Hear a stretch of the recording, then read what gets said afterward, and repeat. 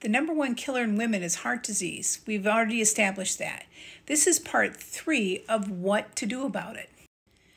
I'm Dr. Mary Louder, and I'm a functional medicine doctor, and I'm here to help you with stress, anxiety, all around that change in life, and give you your best life for health. Like and follow for more information.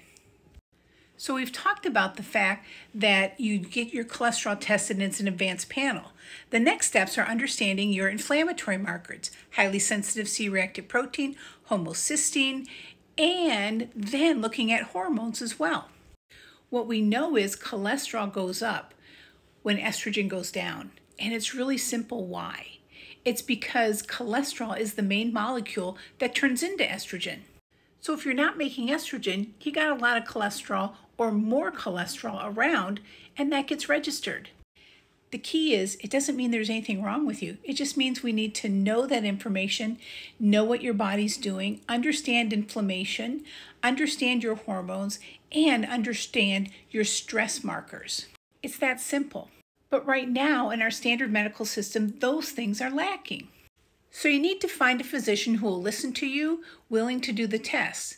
If you can't find that and you'd like more information, go to my website, drmarylouder.com, and also you can order those tests that I talk about, the hormone test, the advanced lipid panel, and inflammatory markers.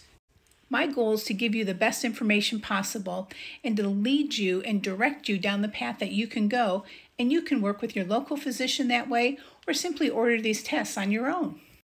See you next time, and I'll give you more insight and information regarding this topic and other things around women's health around menopause.